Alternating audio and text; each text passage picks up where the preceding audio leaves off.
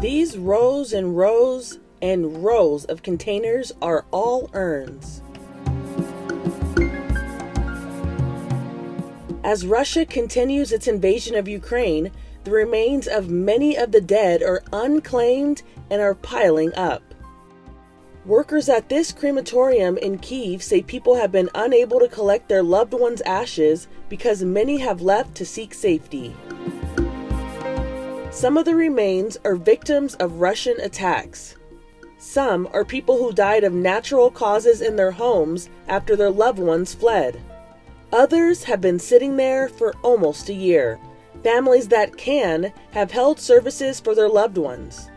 Like this one here for a prominent figure of a community near Kyiv who was murdered by Russian soldiers. So far, several hundred civilians have died since Russia's attack began, and hundreds of buildings have been destroyed. And there is more destruction and death as each day passes. This is Inside Edition Digital.